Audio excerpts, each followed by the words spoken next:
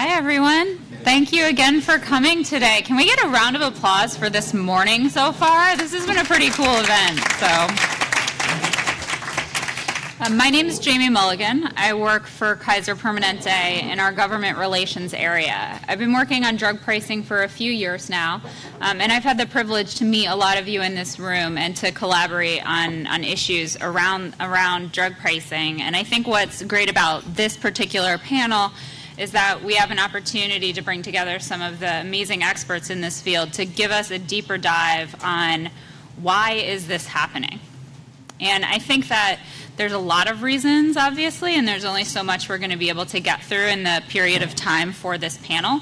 But again, we're very excited to be joined by all of you here today.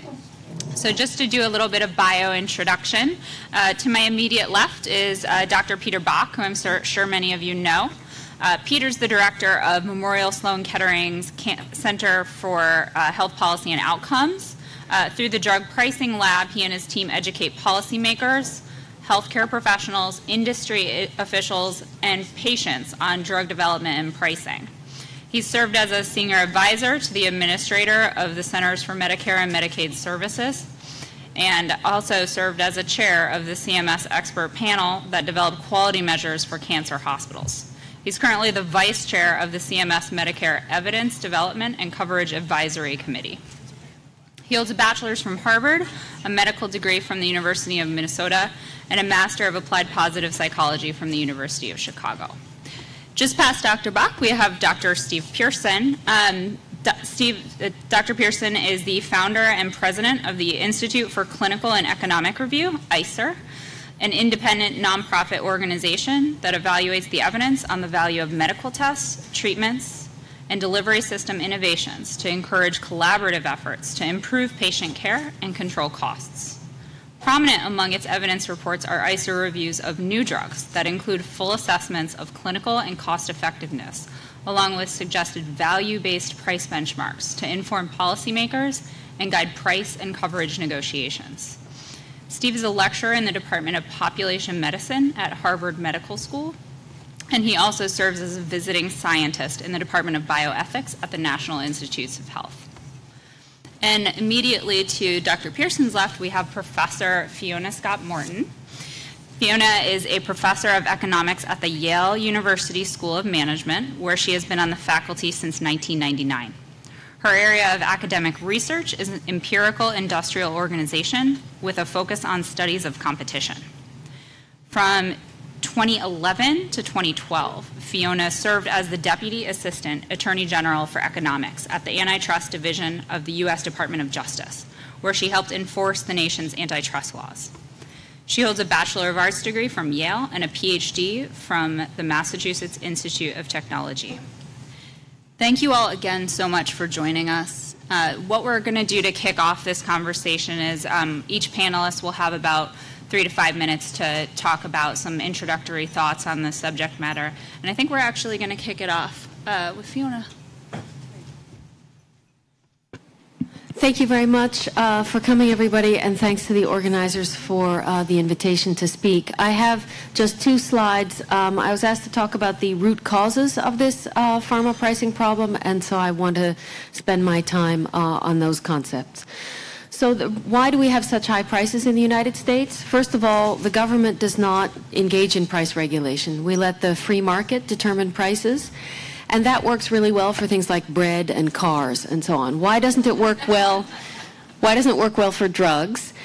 Because the physician makes the choice between drugs. You make a choice between a Ford and a Honda. Your doctor makes a choice between drugs. And as we heard on the last panel, most often the doctor doesn't even know the price of the drug that he or she is selecting. And moreover, if they did know the price, it would be specific to just one person because the next patient who comes in has a different PBM or different insurer and faces different net prices. So that's a really hopeless situation for the physician unless, for example, they work for Kaiser, in which case somebody has already worked all of this out and gives them the formulary with the lowest price. And they only see Kaiser patients. Then secondly, we move to the patient, who's the final consumer. That person's usually insured. What does that mean? They either pay a price of zero or some fixed amount like a $20 copay, or even a list price. You might have a high deductible plan, $1,000 deductible, and you go to the drugstore and your EpiPen has a list price of $600 even though your PBM is paying $250 for that drug. None of those is a market price the way you would experience the price of your Ford automobile being a market price. How do we try to fix this in the U.S.? We had some success, I would say, 15 years ago with PBMs as shoppers, who gather a large group of patients and move them around in response to price, and that, for reasons I'll discuss, is no longer working very well. So we just really don't have shoppers who respond to price and quality the way they do for bread or for cars. And then you don't get prices that make any sense if you're not in that world. Why now? Why are we having this conference now and not, say, 5 years ago? I think there are several reasons, and they're listed on this slide. And these reasons all have been driving us toward higher list prices and actually higher net transaction prices also. First is the reason that Tony mentioned in the introduction, fragmentation and innovation. If I'm a large pharmaceutical company with a big portfolio, I understand that if I raise all the prices in my portfolio, the cost of medical care goes up, and I have to go testify on Capitol Hill about why my drug's so expensive. If I'm a little biotech startup with one drug, my bonus payment and my buyout and my equity value depends on how much I can extract from the buyer, the big pharma buyer of my little drug. So those small firms charge extortionate prices because they only have one drug, and they free ride on the rest of the industry by causing conferences like this to happen.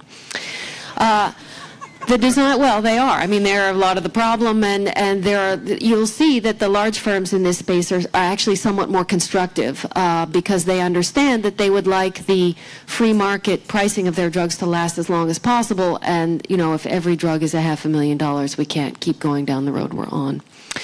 The design of Part D makes the catastrophic region profitable. That leads to higher list prices.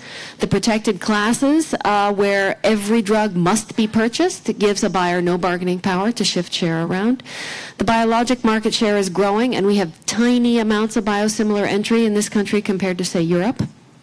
We also have tactics in the biosimilar area that are entry deterrents, and these have been defeated largely in the small molecule area, but they're now reappearing in the biologics area without a government response. So pay for delay, loyalty rebates, and other kinds of abuses that reduce competition. And then I'll talk about generics and then come back to PBM consolidation because that's the hardest one. Generics, actually, part of the reason we've had some high-priced generics lately in this country is that the generics were actually price fixing. They were agreeing among themselves to divide up customers and not engage in price competition. That's illegal under the antitrust laws. The states have 48 states are pursuing those manufacturers, and they will get in trouble. So those generic prices will come back down again. Scott Gottlieb at the FDA is trying to reduce time to market for generics, and that's also very promising. And then the big problem is that buyer I mentioned on the previous page, the PBM. We've had a lot of PBM consolidation. I think that has reduced competition between PBMs, and it's turned the PBM to a less good agent for the final client. And that less good agent is doing things like, instead of when the product hop arrives and the extended release arrives, and all the doctors move their patients to the extended release, when the generic comes out, the PBM should move everybody back to the generic. That's what happens at the Yale HMO. I'm sure that's what Kaiser does. But if you're a PBM and you can extract a big rebate from the brand, you don't really have quite the incentive to move everybody back onto the generic. And that big rebate should be, in a perfectly competitive market, return to the final customer, and the PBM wouldn't respond to it. But if you don't have enough competition, the PBM might be responding to that rebate. So we're seeing a lot of vertical mergers now with PBMs, which I think is partially in response to this problem. And then why are consumers getting particularly worked up about this now? And it's salient. Many consumers now have high deductible plans. So when the list price goes up and you're actually paying list price in the deductible, you have anti-insurance. Okay, so the idea of insurance, right, is to lower your out-of-pocket costs when you get sick. That's the idea, so that your expenses are smooth over time, whether you're healthy or sick. When the list price of an EpiPen is $600 and the market price of an EpiPen is $250, and you're sick and you have a high deductible plan, you're not paying the market price. You're not paying a subsidized price because you have insurance. You're paying double the market price in the deductible. So insurance is actually causing you to pay more for medical care. And that's actually not what insurance is supposed to be doing. And so consumers, I think, are reacting to that problem.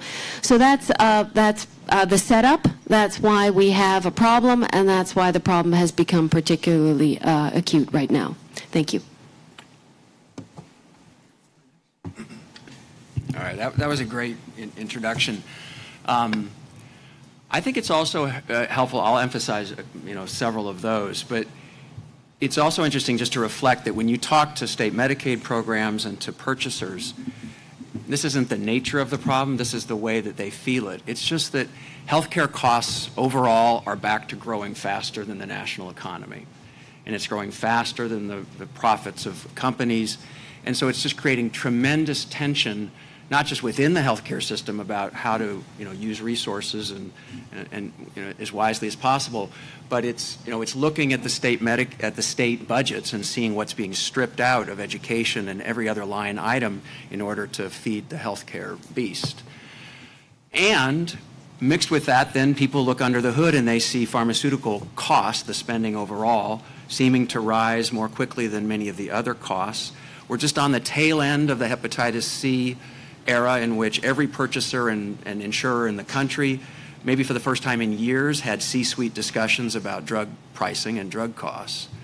And so now that's where the searchlight has pivoted, and people are wrestling with both what is causing it, but also obviously what they can do about it in this broader context of the growing sense that there's not enough money for the system, and then obviously how that trickles down to influence the impact on individual patients. So within that, I think there's also been a growing sense, we can talk about the problem of prices, but there's a growing sense that we have a fantastic ecosystem, if you will, for innovation. But when we get drugs at the end of the day, I've had a hard time really figuring out when we're getting a great value based on their price and when we're not, when we're getting ripped off. We've had no national approach to this, as Fiona mentioned. So that just makes everybody even less comfortable with the status quo. So back to my short story of how, kind of the nature of how this builds on itself. We have a great ecosystem with fantastic innovation in this country, the ability to raise capital, to get the merits, or I should say the fruits of basic science research handed off to you, the ability to do clinical research. This is the best place in the world to do all of that. And at the end of that stream, you get a monopoly on your product. And that gives you tremendous, obviously on paper, pricing power to start off with. Then you twin that with the idea that the pricing is not regulated. And regulation is an ugly word in many quadrants of Washington, but it basically means that the government is a price taker. And if you honestly ask most people on the street and you told them a story of how your federal government basically turns around and says, how much do you want me to pay you for this? They would find that a bizarre way to run anything in terms of a market system, to say, how much can I pay you for this? You get to tell me. So we are price takers, and linked to that again, because we have no national infrastructure for it, we have had a relative lack of authoritative information, even to guide private purchasers in thinking kind of systematically about the value that they're getting. Then on the private payer side, they get handed off drugs with a potentially very high list price at launch, and they have limited negotiating tools. They have to cover, in many ways, through legal kind of requirements, that they cover many or most new FDA drugs in one way or the other. Their patients certainly want access to these drugs. And to be fair, the payers are part of a private market system too. They don't want to blow it up. They don't want to say, we can't do this, we need a single payer. That's the only way forward. You're not going to hear that from the health plan industry. They don't want to blow it up. They don't want to enrage their customers. They don't want to enrage the physicians. So they try to make do, but the revenues, keep going up. If drug companies are making more, it costs more for premiums. Health plans have higher revenue, so it's hard to figure out how to cut that chain. The other piece about the limitations on payers is that they have moved heaven and earth over the last 10 years or so to try to figure out how to share the financial risk around physician and hospital services on the commercial side.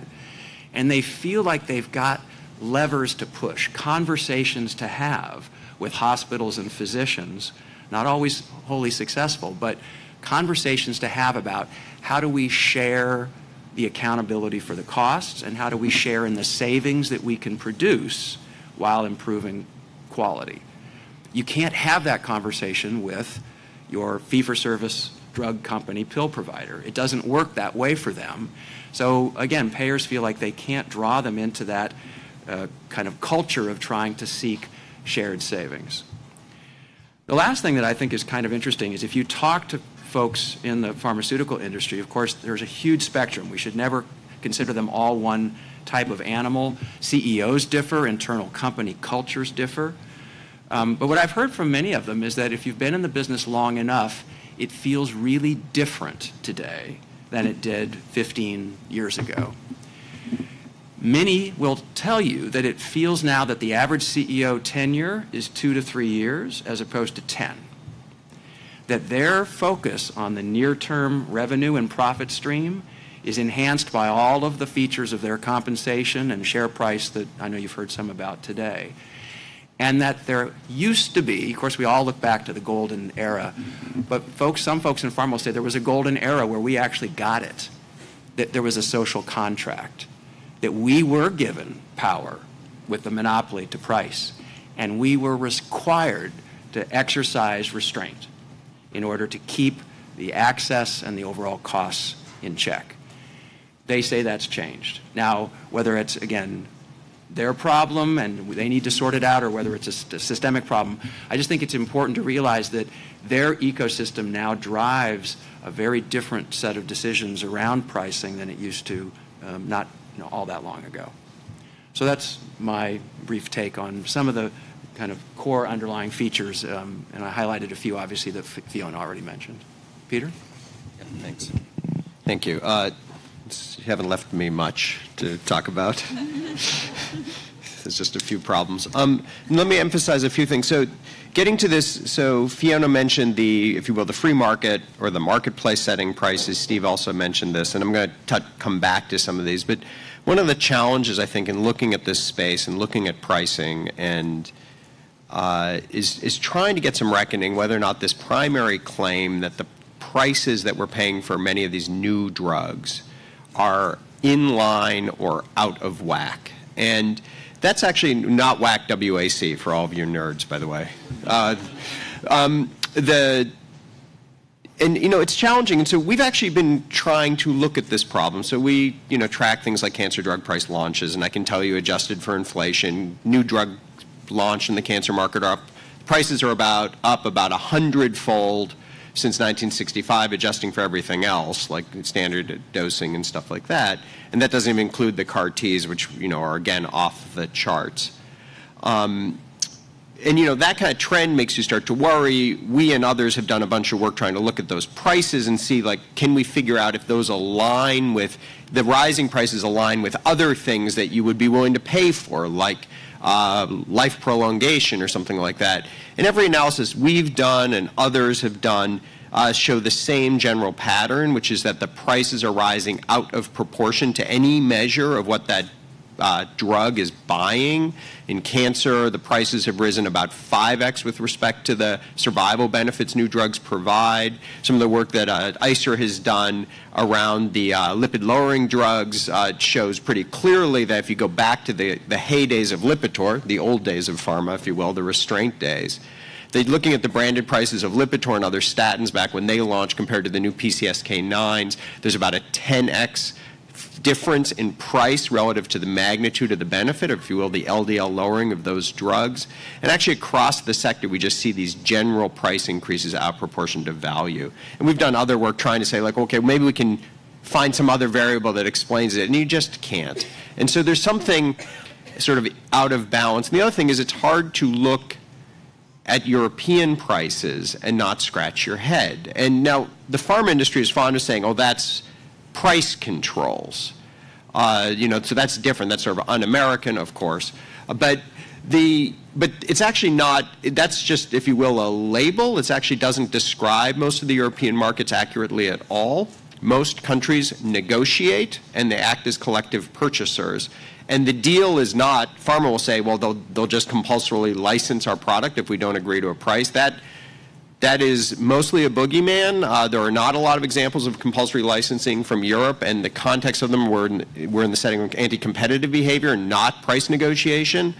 But nevertheless, it's sort of interesting to look at a country like Ireland, which has just a handful of millions of people, paying lower prices for essentially every branded product than we do as in the U.S. purely through negotiation. It's got like 4 or 5 million inhabitants. Express Scripts has 80 million covered lives, 20x the number, and can't achieve the same prices. So you look at those things and it's sort of out of whack. And you could say, well, Ireland, they'll compulsorily license. It turns out Ireland is a major home of biotech and pharma. So they actually have an entire industry they depend on from a tax-based perspective that they're probably not going to be quick to alienate. So it's actually kind of an interesting window into what could be achieved if there were actually serious negotiation going on.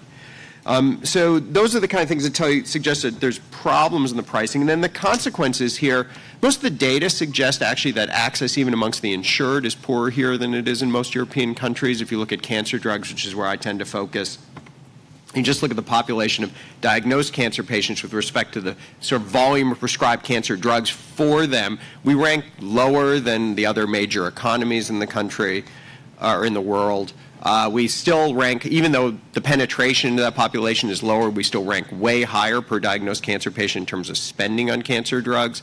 And as Fiona mentioned, our tools for dealing with these prices are intrinsically problematic. From a number of perspectives. I try to look at this thing as a doctor at an innovative biomedical research institution that provides care, hopefully cutting edge, to patients with cancer. And so I look at this portfolio of cancer drugs that's coming along. It's very exciting. There's been some disappointments as well, but we're all very excited about CAR-T and IO and things like that.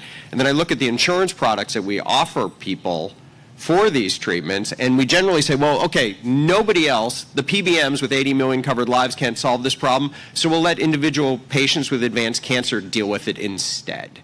So we'll stick them with a $5,000 deductible, and maybe they'll solve this pricing problem because, the nation's PBMs cannot, and neither can the federal government. And the problem with that are many-fold, but the first is that I thought the purpose of innovation and investment was to create products that could help people.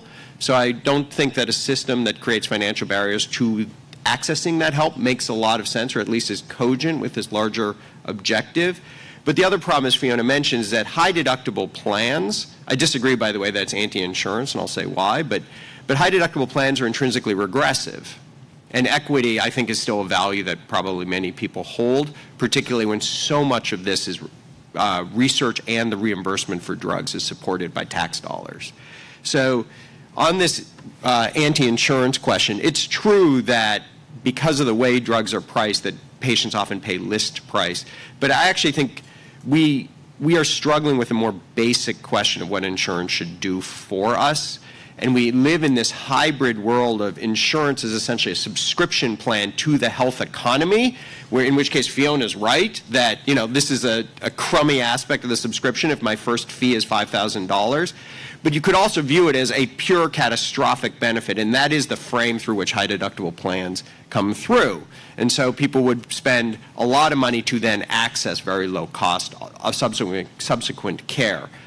By saying I disagree that it's anti-insurance doesn't mean I embrace the high deductible model. I just think that what we're really caught in here is, do we think of insurance as a low-cost subscription to the entire healthcare bucket, or do we think of it just as kind of an airbag for truly catastrophic spending? And that bifurcation actually characterizes, I think, a lot of the policy debate that's going on around the general structure of insurance. Let me just, I appreciate that, and I understand what you mean. My concern about, the reason I call it anti-insurance is a high deductible is often promoted as something that lets the consumer shop with her dollars and be responsible for her spending and figure out who the low-cost doctor is and the low-cost drug and so on. So then to tell that patient, well, you're supposed to shop, but we're going to give you prices that aren't market prices. They're going to be the list price that nobody pays. And that's the price that you shop with. Then it kind of makes a mockery of that whole let market prices help people, be responsible under their deductible. Oh, so no, I would rather see patients be able to shop among, say, EpiPen prices that were close to real market prices. That's all. We don't. I mean, I agree. I mean, high deductible plans are crap. So that part I agree on, and they don't have these market of forces. And like I said, I really don't think using individual cancer patients who are facing all these other problems to deal with prices when these big purchasers won't is a great solution. In fact, it's the opposite of that. And I mean, they're also designed for wealthy people and then sold to poor people. So it's, it's great for, high income earners like physicians. Like I can invest my HSA in the market. Great. But it's not designed for, that's not who we're selling these things to. So let's talk a little bit more about money. I think, one of the things that, again, thank all of you for your sharing just now, because I think it really puts into clear relief just how complex this area can be. So there's actually two questions that I have, and any one of you who have a take, feel free. The first is if anyone has additional thoughts on the incentives specifically that the decision makers at the pharmaceutical companies are dealing with, the 2 to 3 year cycle of being in a leadership position, and then the way the compensation works, and any other thoughts on what that might look like in terms of why that shift happened, and any predictions in that area. And then just due to time, the second question that I would love for you all to mull is, if you were talking to a policymaker and you could really only dig in on one part of why we are where we are, what would be the thing that you would lead with, either because you think it's something that there isn't enough attention paid to, or because you think it's really one of the most critical aspects of the whole conversation? And I know those are two kind of big questions, so I don't know if anyone's willing to volunteer themselves as tribute to go first. Can I go? Yeah. Yeah, so actually it doesn't surprise me that the general erosion, if you will, of this long-term social contract in the industry is occurring, that the benevolence doesn't generally persist when too much power is concentrated. But I actually think the primary aim should be on all of the entities that are feeding additionally at the trough. And I'm not saying that pharma companies are, beyond reproach or anything like that, or I think that they need the level of profits that they do need to fuel innovation. But a bigger problem is that essentially the entire system is geared towards proportional profit increases when drug prices rise. And so even the PBMs, and like PBMs is everyone's favorite thing to beat on right now, but even the PBM structure ultimately feeds off of this pharmaceutical industry. And so, fine, they keep, they get the bigger rebates they get to keep some of it, maybe about 11%, and there's these other fees, but they just all do better. Even insurers at some level, as long as they can keep premiums aligned, do better, right? The big lament from insurers around Hep C was not how much the treatments cost, it was that they didn't have warning. So they couldn't kind of accommodate premium increases to capture it, and then they have a piece on top of it. Doctors and hospitals, including mine, when we administer drugs, we mark them up. We don't get to mark them up at that much into the Medicare program. It's 6%, and then it's actually about 4.3% with this by statute. But to the commercial, we concentrate market power, and average markups for hospitals for infused drugs is more than 100% in the commercial market. 340B hospitals, it's even more. Many of these hospitals will then get specialty pharmacies. The gross profits for the pharmacy industry are about $80 billion this year, just from the moving of drugs. So like everybody except those who are paying premiums and paying out of pocket is benefiting from a rising share here. And what we need to, policymakers should be thinking about is trying to make this chain, I would prefer neutral, rather than adverse, only because I worry about the reverse effect of rationing and not making it too hard to manage formulary. But that's actually where policymakers should aim their target, because we need to at least get out of a system where I'm not an oncologist, but if I were and I had a choice between a $10,000 drug and a $1,000 drug, I am heavily incentivized to prescribe the $10,000 drug. I would just like to get to neutral on that. I would add one interesting thing about what's been emerging around the role of the PBMs and as part of a very opaque system is that, again, the purchaser community, especially the more sophisticated self-insured community, is basically done with that. And they've told their PBMs, we're not doing that anymore. And there's already data that shows a huge shift in the contracting between purchasers and PBMs, where they're either getting rid of rebates, or they're either keeping them all, I should say, or they're paying a small administrative fee.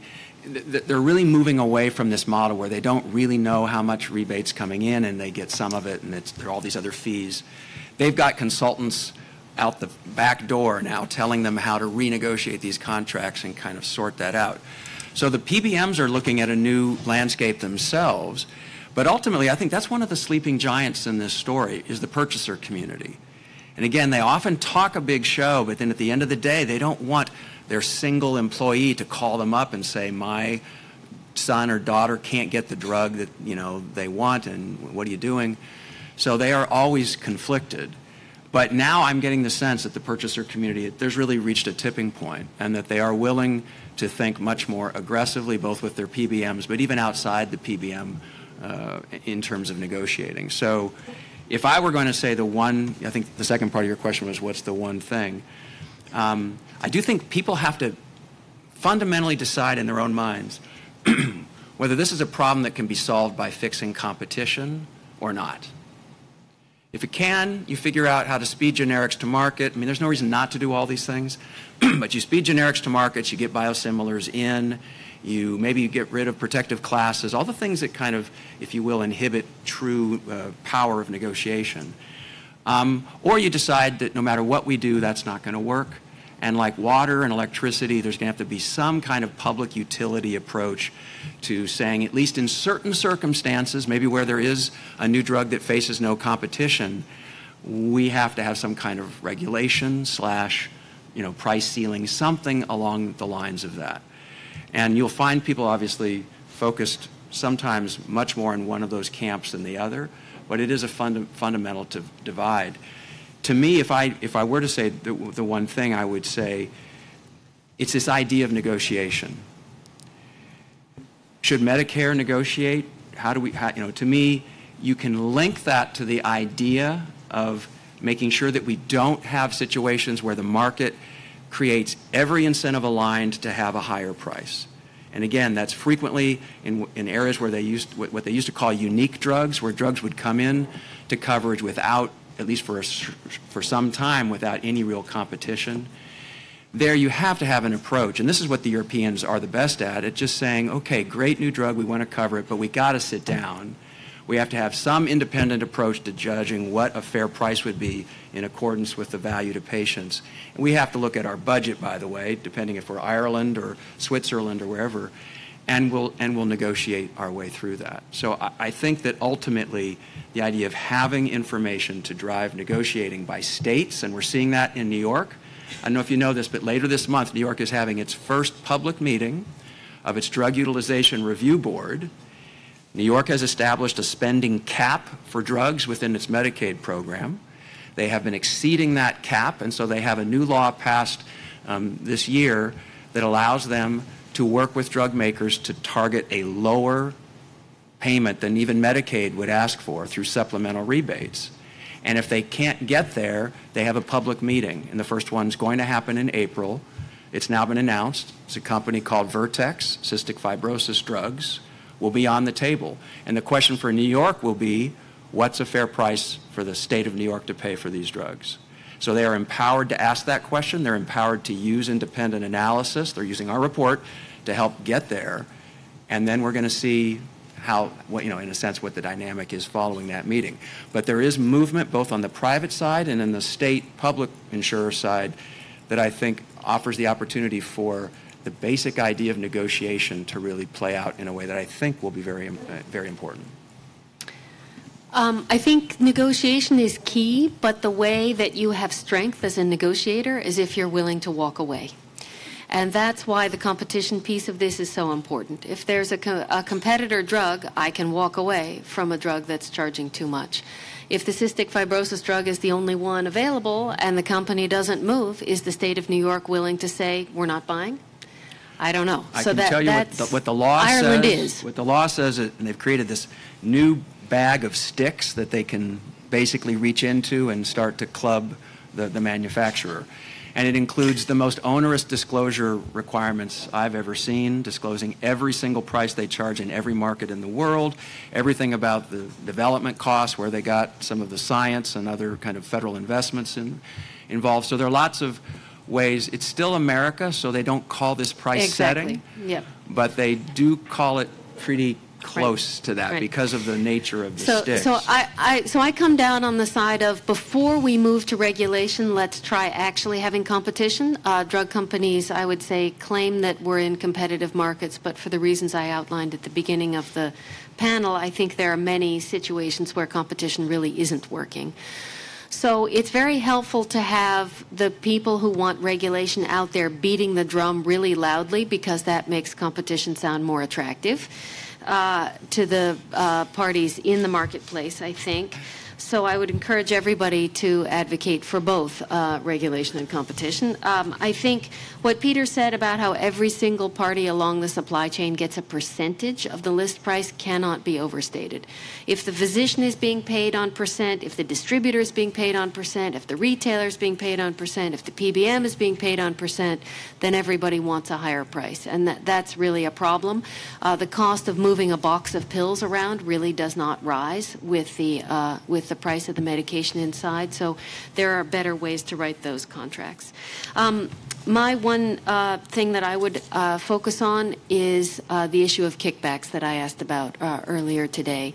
I think we have a real problem in incentivizing competition between drugs when the consumer is being paid to consume one drug versus another. So let's imagine we have a biologic that's $100,000 and there's a competitor that's $40,000.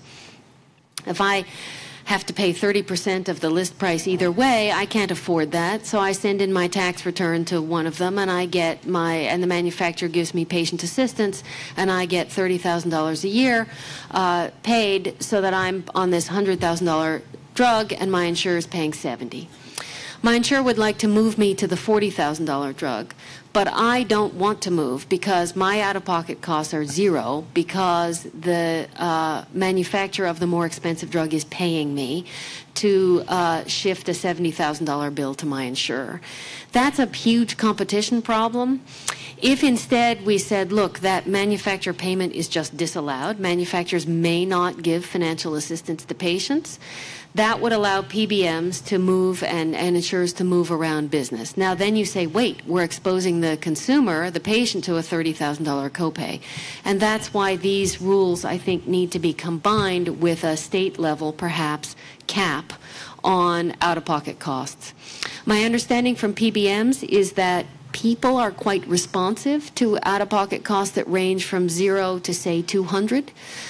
So if you wanted a patient to consume the $40,000 medication, that could have a zero out-of-pocket cost to the patient, and the $100,000 drug could have a $195 cost to the patient, or a $200 cost to the patient per month. And that's quite salient. Do you want to pay nothing, your free medication, or do you want to pay $200 a month? I think you would get people to shift drugs under those circumstances, and then the insurer is saving $30,000, right, every month by having the patient on the less expensive drug. And actually, the more sophisticated last step of that analysis is the economist who says, in equilibrium, the price of that $100,000 drug doesn't stay at $100,000 anymore because they've lost all their customers. They're going to have to come down to 70 or 60 or whatever the competition is charging. So that's the way we get to competition, by getting rid of these kickbacks that go to patients. Thank you so much. So unfortunately, we're actually out of time for this panel. So one thing I did want to say for those of you who are out in the audience with your questions, one major advantage of this event today is that there is a lunchtime. And I believe all of our kind speakers will be here during lunchtime, so feel free to write down your questions. And we also do have a solutions panel this afternoon, because obviously we've begun to excavate a bit here, and you may be wondering what to do next. And I also know that all of these speakers have plenty of ideas in that area.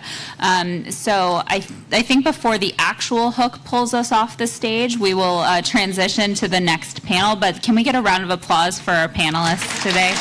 Thank you so much.